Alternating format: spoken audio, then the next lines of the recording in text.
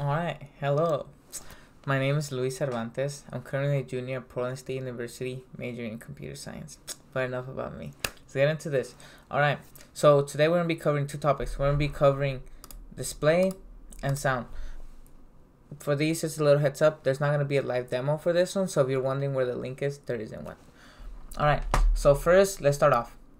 So, display, this one for this functions, you have many options. You have expressions, the eyes, the information, the Lego, just like the little, like the IR sensor, the gyro sensor, like all of this, it returns you the values of them. The objects like fire, just like cool little stuff like the progress, the timer, just like the water level 1, water level 2, like it has many options. Obviously, like sadly I can't show you guys because these screens are not very good for me to really show you guys in it. So let's get started. All right, so for this one, it's like, okay, so for example, I'm like, okay, I want it to smile because I like happy robots. Happy robots, happy life. So I'm like, okay, I want it to display for 2 seconds. So what this is gonna do is gonna display the image for 2 seconds. However, after that, it's not gonna display it anymore. It's just gonna stop. So, and then we have the other option. This one actually has a condition to make it stop, which is the time. However, display, it doesn't. If I wanted a heart large, a mouse shut, it's gonna be on forever and ever and ever and ever and ever. There's nothing telling it to be like, okay, now I want you to stop, And then as well, you have the option to write your own message. You're like, okay, I want it to say done, and then moving on to the next one as well, you could write your own little message, and however, now you have the option of different fonts, and now you could choose the corners that you want it to, so you can mess around with these corners. You're like, okay, I want it to be on the top right corner. What corner would it be? Just like little stuff like that is gonna be like very helpful for you. And then if we go to the next one, is clear display. So this is gonna do is just gonna clear the display exactly as it sounds, nothing more complex, Promise I'm not trying to trick you guys. So, and then we have sets lights to green, orange, green pulls, red pulls, orange pulls, and off, So you have the option to just turn on that light. But honestly, I would say all of these, I would say use them for debugging.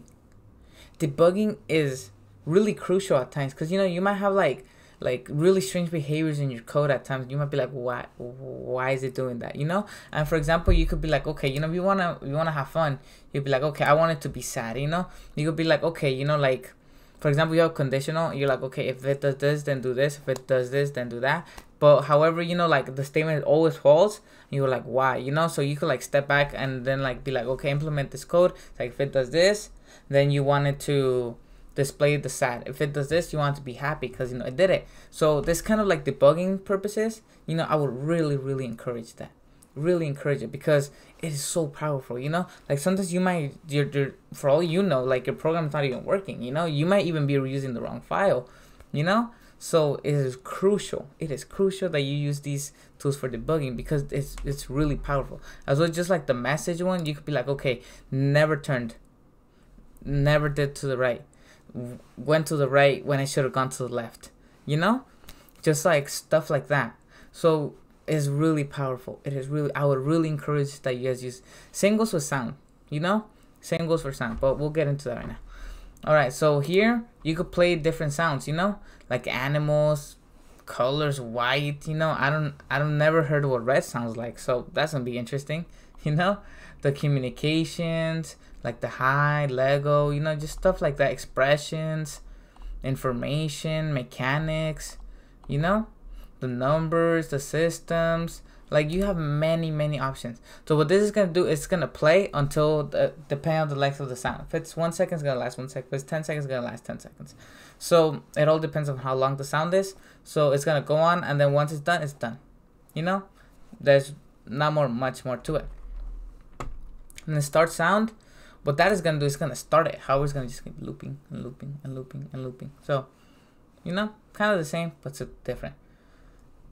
However, now for play beep, it's kind of just like beep. You know the piano, you click on it like beep boop beep boop beep boop, you know.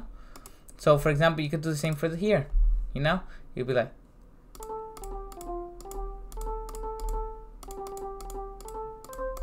you see, it's cool. And then you could as well, you know, you have like more options in the piano. So you know, that's, and then as well you get to choose how long you want it to last. You know, if you want it to go forever and ever and ever, you know, you could put a really large number in there as well. And then however, this one, play beep, this one's gonna go on forever because there's nothing telling it to stop, you know. So if you want it to go on forever, I don't know why you would want it to go on forever, but if you want it to go on forever and ever and ever and ever, you could use start bleep, you know. And then stop all sounds. What this is gonna do, if it's for whatever reason you have sounds playing, it's just gonna stop them all, you know. And then set volume to 100%. It's like if you're like, oh, this is hurting my ears, you know, this is way too loud, you could actually lower the sound volume, which could come very useful. So this is about it for display and sound. There's not really much anything else to it, but as I mentioned, use this for debugging, especially the sound, you know, like you're like beep twice if it made it to here, beep once if it didn't, you know.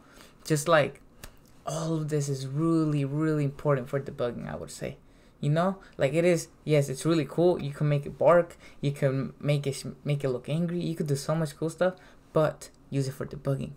Use it for debugging because that is really powerful and it's going to teach you a lot of skills, you know, that will later transfer onto actual coding, you know, for languages like Java, Python, C++, and many more, you know.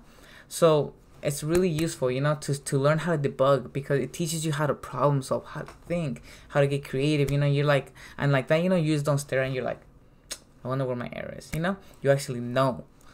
But besides that, that's pretty much everything I have for you guys for this video. So remember, use this for debugging purposes. And I hope that this video really helped you guys. And remember, there's not gonna be a live demo for this one, so if you're wondering, it's not there. All right, thank you for watching.